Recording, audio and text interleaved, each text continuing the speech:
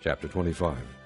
The Lord said to Moses, "Tell the Israelites to bring me an offering. You are to receive the offering for me from each man whose heart prompts him to give.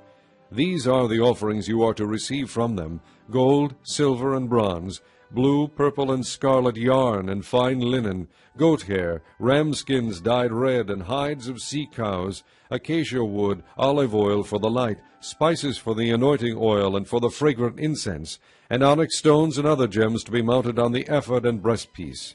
Then have them make a sanctuary for me, and I will dwell among them. Make this tabernacle and all its furnishings exactly like the pattern I will show you. Have them make a chest of acacia wood, 2.5 cubits long, 1.5 cubits wide, and 1.5 cubits high. Overlay it with pure gold, both inside and out, and make a gold molding around it. Cast 4 gold rings for it, and fasten them to its 4 feet, with 2 rings on one side and 2 rings on the other. Then make poles of acacia wood, and overlay them with gold. Insert the poles into the rings on the sides of the chest to carry it. The poles are to remain in the rings of this ark. They are not to be removed. Then put in the ark the testimony, which I will give you. Make an atonement cover of pure gold, 2.5 cubits long and 1.5 cubits wide, and make 2 cherubim out of hammered gold at the ends of the cover. Make 1 cherub on one end, and the second cherub on the other. Make the cherubim of one piece with the cover at the 2 ends. The cherubim are to have their wings spread upward, overshadowing the cover with them. The cherubim are to face each other, looking toward the cover. Place the cover on top of the ark, and put in the ark the testimony, which I will give you. There, above the cover between the 2 cherubim that are over the ark of the testimony, I will meet with you and give you all my commands for the Israelites. Make a table of acacia wood, 2 cubits long, 1 cubit wide, and 1.5 cubits high. Overlay it with pure gold, and make a gold molding around it. Also make around it a rim, a handbreadth wide, and put a gold molding on the rim. Make 4 gold rings for the table, and fasten them to the 4 corners, where the 4 legs are. The rings are to be close to the rim to hold the poles used in carrying the table. Make the poles of acacia wood, overlay them with gold, and carry the table with them. And make its plates and dishes of pure gold, as well as its pitchers and bowls for the pouring out of offerings. Put the bread of the presence on this table to be before me at all times. Make a lampstand of pure gold, and hammer it out, base and shaft. Its flower-like cups, buds, and blossoms shall be of one piece with it. 6 branches are to extend from the sides of the lampstand, 3 on one side and 3 on the other. 3 cups shaped like almond flowers with buds and blossoms are to be on one branch, 3 on the next branch, and the same for all 6 branches extending from the lampstand. And on the lampstand there are to be 4 cups shaped like almond flowers with buds and blossoms.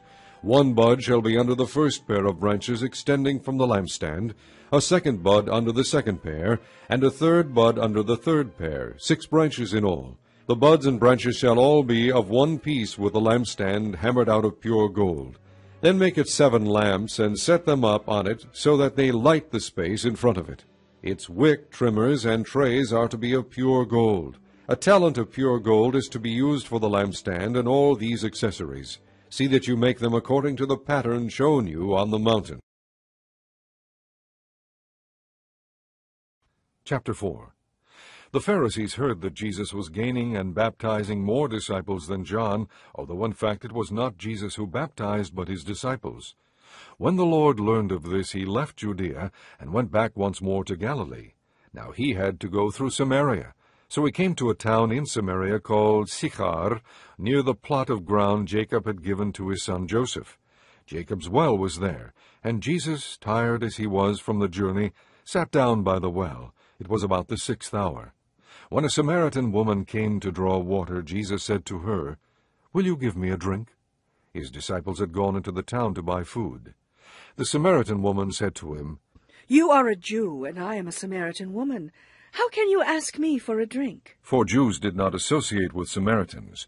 Jesus answered her, "If you knew the gift of God, and who it is that asks you for a drink, you would have asked him, and he would have given you living water." "Sir," the woman said, "you have nothing to draw with, and the well is deep. Where can you get this living water?"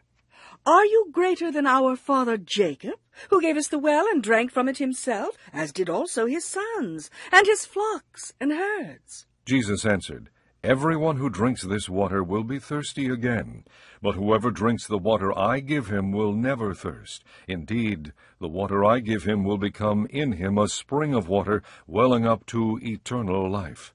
The woman said to him, Sir, give me this water, so that I won't get thirsty and have to keep coming here to draw water. He told her, Go, call your husband and come back. I have no husband, She replied. Jesus said to her, You are right when you say you have no husband. The fact is you have had 5 husbands, and the man you now have is not your husband. What you have just said is quite true. Sir, The woman said, I can see that you are a prophet. Our fathers worshipped on this mountain, but you Jews claim that the place where we must worship is in Jerusalem. Jesus declared, Believe me, woman, a time is coming when you will worship the Father neither on this mountain nor in Jerusalem.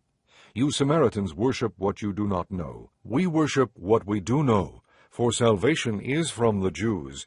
Yet a time is coming and has now come when the true worshippers will worship the Father in spirit and truth, for they are the kind of worshippers the Father seeks. God is spirit, and his worshippers must worship in spirit and in truth. The woman said, I know that Messiah, called Christ, is coming. When he comes, he will explain everything to us. Then Jesus declared, I, who speak to you, am he. Just then his disciples returned and were surprised to find him talking with a woman. But no one asked, What do you want, or why are you talking with her?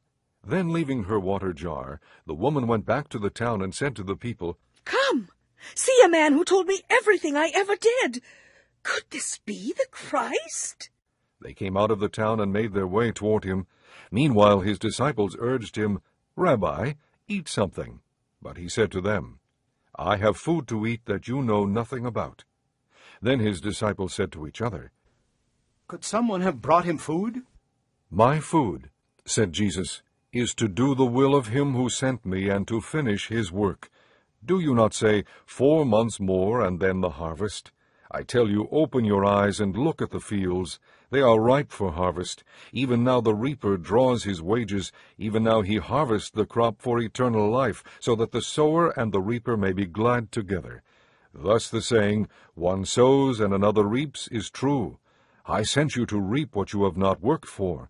Others have done the hard work, and you have reaped the benefits of their labor. Many of the Samaritans from that town believed in him because of the woman's testimony. He told me everything I ever did. So when the Samaritans came to him, they urged him to stay with them, and he stayed 2 days. And because of his words, many more became believers. They said to the woman, We no longer believe just because of what you said. Now we have heard for ourselves, and we know that this man really is the Savior of the world. After the 2 days he left for Galilee. Now Jesus himself had pointed out that a prophet has no honor in his own country. When he arrived in Galilee, the Galileans welcomed him. They had seen all that he had done in Jerusalem at the Passover feast, for they also had been there. Once more he visited Cana in Galilee, where he had turned the water into wine. And there was a certain royal official whose son lay sick at Capernaum. When this man heard that Jesus had arrived in Galilee from Judea, he went to him and begged him to come and heal his son, who was close to death. Unless you people see miraculous signs and wonders, Jesus told him, you will never believe.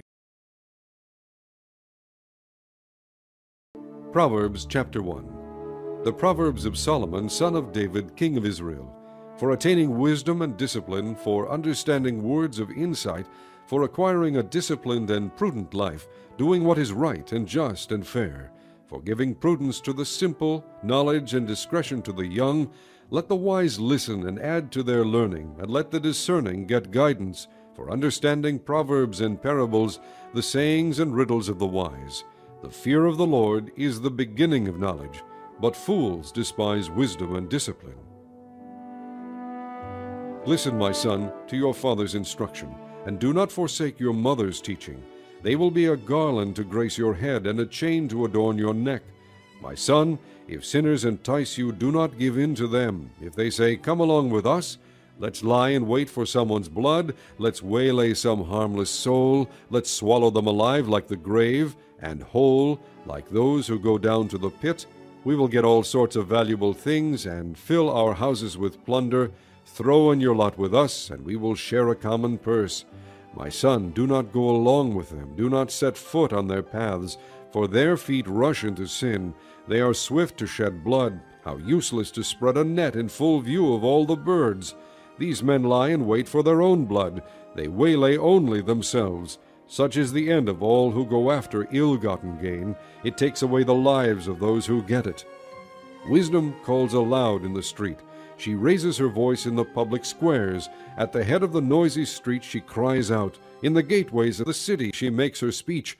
How long will you simple ones love your simple ways? How long will mockers delight in mockery, and fools hate knowledge? If you had responded to my rebuke, I would have poured out my heart to you, and made my thoughts known to you. But since you rejected me when I called, and no one gave heed when I stretched out my hand, since you ignored all my advice and would not accept my rebuke, I in turn will laugh at your disaster. I will mock when calamity overtakes you, when calamity overtakes you like a storm, when disaster sweeps over you like a whirlwind, when distress and trouble overwhelm you. Then they will call to me, but I will not answer. They will look for me, but will not find me. Since they hated knowledge and did not choose to fear the Lord, since they would not accept my advice and spurned my rebuke, they will eat the fruit of their ways, and be filled with the fruit of their schemes. For the waywardness of the simple will kill them, and the complacency of fools will destroy them. But whoever listens to me will live in safety, and be at ease without fear of harm. Chapter 13. This will be my third visit to you. Every matter must be established by the testimony of 2 or 3 witnesses. I already gave you a warning when I was with you the second time. I now repeat it while absent. On my return I will not spare those who sinned earlier, or any of the others, since you are demanding proof that Christ is speaking through me. He is not weak in dealing with you, but is powerful among you. For to be sure, he was crucified in weakness, yet he lives by God's power. Likewise we are weak in him, yet by God's power we will live with him to serve you. Examine yourselves to see whether you are in the faith. Test yourselves. Do you not realize that Christ Jesus is in you? Unless, of course, you fail the test. And I trust that you will discover that we have not failed the test. Now we pray to God that you will not do anything wrong. Not that people will see that we have stood the test, but that you will do what is right, even though we may seem to have failed. For we cannot do anything against the truth, but only for the truth. We are glad whenever we are weak, but you are strong. And our prayer is for your perfection. This is why I write these things when I am absent, that when I come, I may not have to be harsh in my use of authority, the authority the Lord gave me for building you up, not for tearing you down. Finally, brothers, goodbye. Aim for perfection. Listen to my appeal. Be of one mind. Live in peace. And the God of love and peace will be with you. Greet one another with a holy kiss. All the saints send their greetings. May the grace of the Lord Jesus Christ, and the love of God, and the fellowship of the Holy Spirit be with you all.